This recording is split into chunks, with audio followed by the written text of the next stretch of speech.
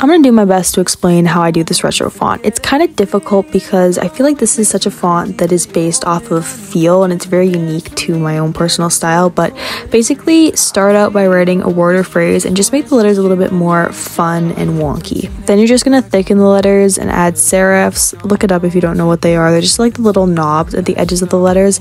I feel like this font is so specific to your own personal style, so just play around with what feels right. I'm adding a drop shadow here just for fun, and yeah, that probably made no sense, but hopefully it helps.